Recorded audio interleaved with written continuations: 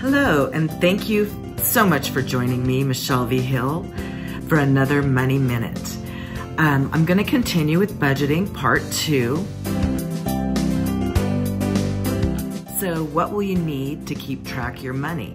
You're going to need some type of holding system, such as a 3-ring binder. You can have a Google Drive, a basket, some type of financial organizer like this. I keep a little financial organizer. You can have some type of a basket. You can have any type of envelopes. You can also include your calendar so that you can keep track of when your bills are due for your budget. Also, I call my folder that I keep all my budgeting stuff in and my bills and all my things that is locked up, the ICE, in case of emergency folder. And I also keep it locked up, like I said. So to begin your budget or your spending plan, you need to record all of your daily and monthly expenses, keeping it simple and beginning during the most productive time of your day. For me, I do my best thinking in the morning, so I usually do my budgeting and all my stuff in the morning just because it's more helppful. You can use paper and a pen. You can use a computer spreadsheet or an app on your phone or any other electronic device. What you do is you determine your budget and what your family needs through trial and error, what works for you and your family. It takes a little while to get the hang of it.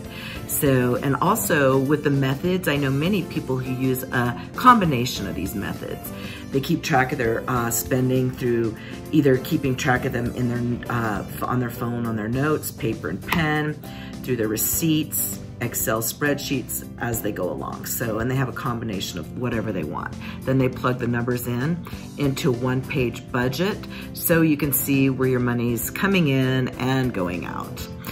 When I'll never forget when I first started budgeting, I was amazed to see how much money I spent at a discount store. I didn't realize how much money was going out at the discount store on things that were really not helping our net worth. So as soon as I started seeing numbers in black and white, it really helped me to modify my behavior. I just chose to do it, just little tiny habits at a time. I didn't change overnight. Just reducing where you can see waste and tightening up. That's the basic goal of budgeting, is to meet your goals and to have your daily needs met and potentially some wants along the way and be able to pass down some cash to your family. That'd be awesome. So anyway, also budgeting is part of spending wisely, being able to save with the excess, and then investing the excess for your future while reducing potential financial risks so that you can hopefully be financially, have some financial freedom. And that is defined differently by different people. The more people and animals rely on you, the more preparation. So, to begin, I'm going to go ahead, since I need to wrap it up. You're going to need to, with your budgeting, you're going to, step number 1, I would set financial goals. Some people say to set them later. I set everything first so I can work towards it. Then you're going to step 2, calculate your monthly income. Step 3, add up your fixed monthly expenses, such as your rent or your mortgage, your car payment, your cell phone payment. And then you want to keep track of all your expenses using the methods that I talked about before. Then step 4, you determine your discretionary expenses, things that you can cut back on, like groceries, fuel, and entertainment. Those are the areas, if you're short at the end of the month, you're going to tighten up. Step 5, subtract your income from expenses. Step 6, implement, monitor, and adjust. It takes a while to get the hang of this.